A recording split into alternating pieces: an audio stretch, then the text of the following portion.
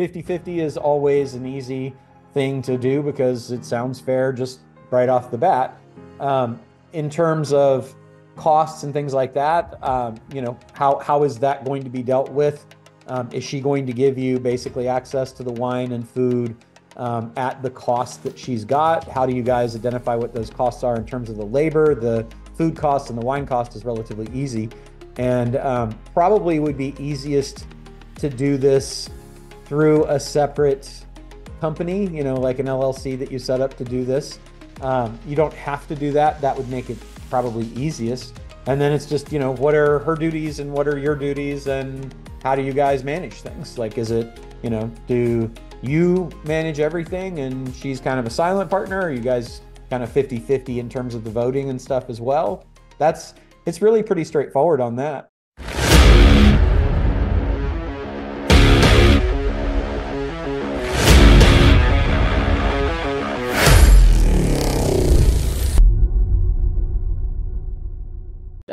I'm looking for some general advice on a deal that I'm working on right now. I have a CFE deal in the works, and the gist of it is that I'm going to be building a new revenue stream for a business. It's going to be a subscription model, and I'm looking for guidance on how to structure this. So it's a restaurant, and the restaurant has a really good wine program, and they want to build a subscription business where it's packages that send out wine with food pairing that comes from the restaurant.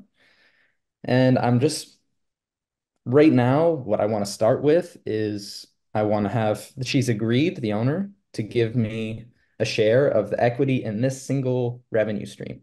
Okay. And this it's exciting for me. This is my first ever attempt at a deal. And so it's someone that I know quite well. I started within Mhm. my own network looking for deals. Great. That's the best place. I really curious as what's the best way to structure this with a just this revenue stream and future equity in the whole business. It's kind of like a trial ground. So there's more, it's kind of like action incentivized, like success incentivized.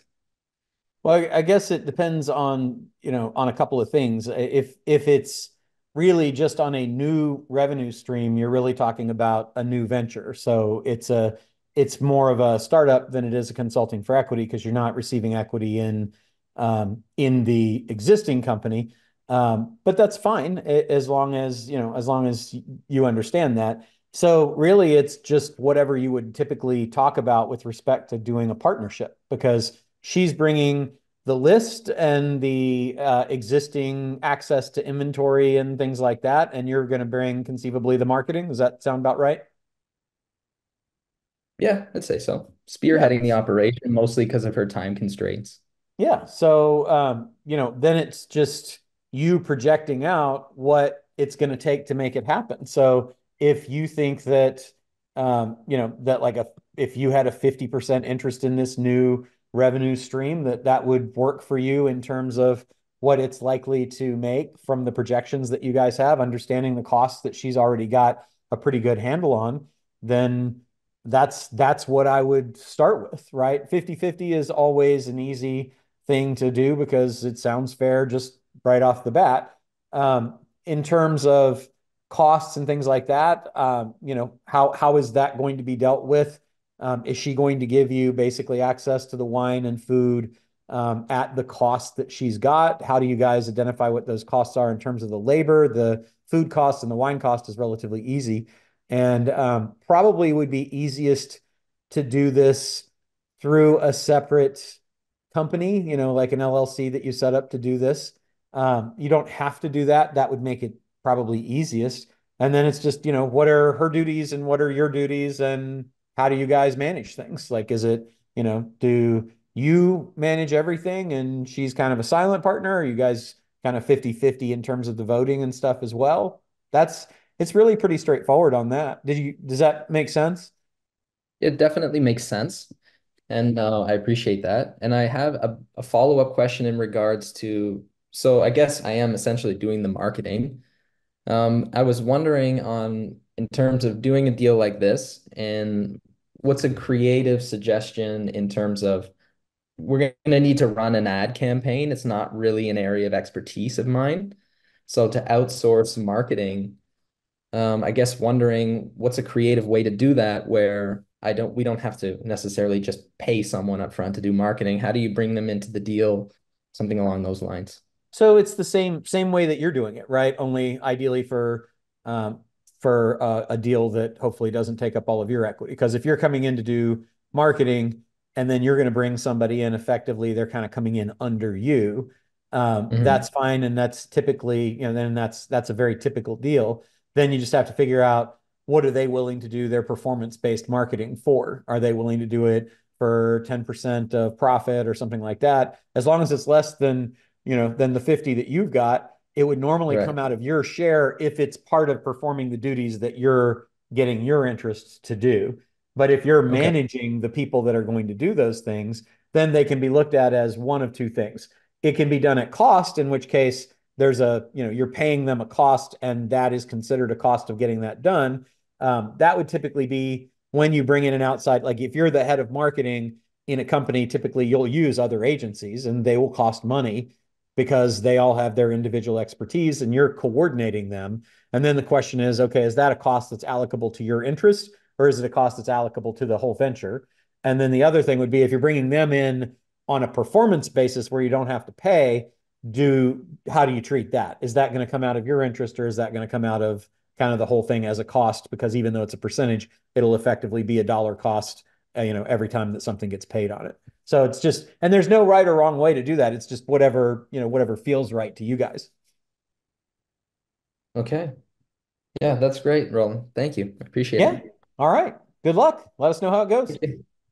I All right, will. way What to the go, only Dan. thing I will say, Daniel, is and Mm. for everybody here, you may want, like, if you're going into something like this, you may want to allocate some amount for your time that is either a preference that comes out before the split because you're working for your interest, but also you are doing something that would normally be a paid job. So is it appropriate? It's certainly appropriate to talk about. Is it appropriate in that deal for you to either get advanced some money that's going to come out of the existing business she's got? So, hey, you're going to start this thing up. I'm going to need $2,500 a month or $5,000 a month to do this. I'm happy to take that, and then you say any way you want to do it. You can say I'm happy to take that monthly for 6 months and at that point it should be making its own money, and if not, then we can talk about it again.